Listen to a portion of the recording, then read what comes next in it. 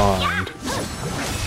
I don't know how some people can play like some of these games on their phones, but like this is definitely to me seems like a more feasible game you can play on your phone compared to something like Genshin.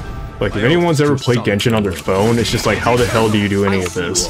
Like the controls are wonky, like, you know, the gameplay is kind of tough to do when, you know, like the way you interact with the game is just through a touchscreen. Unless you're one of those people that shelled out for those controller things that you attach your phone to.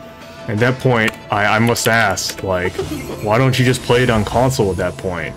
You know? Well, I guess if you want to just pack it on the go, you know, that just reminded me. They announced a version of Genshin for like a Switch Genshin, and it's been like 2 years, and we have literally not heard anything about it.